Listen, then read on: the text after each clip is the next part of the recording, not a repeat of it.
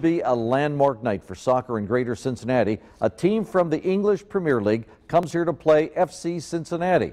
We're getting a preview of the visitors tonight. Ken Brew's live at Nippert Stadium. Ken? Hey, John, this game is close to, if not a sellout. 35,000 people will come here tomorrow to watch a soccer game. Just think about that for a second.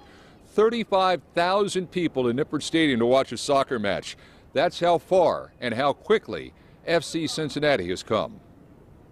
You know the crowd is going to be big when the FC Cincinnati banners have disappeared from the stands. And as big a hit as FC Cincinnati has been on the field and in the stands, tomorrow night's match against the English Premier League's Crystal Palace will take soccer in Cincinnati to a whole new level. For a lot of the rookies and the younger guys on the team, it'll be a cool experience for them, and to show that, you know, we're on the same level. You know, we're not too much far behind, so it'll be good. A win over Crystal Palace, the current FA Cup runner-up, isn't unthinkable. The team hasn't brought its full roster of players, including some stars. And while tomorrow is huge for the city and the team off the field, on the field, there are bigger games ahead. You want that balance. You want to be able to enjoy the occasion. It's not every day that a Premier League club like Crystal Palace comes into Cincinnati, comes into your backyard.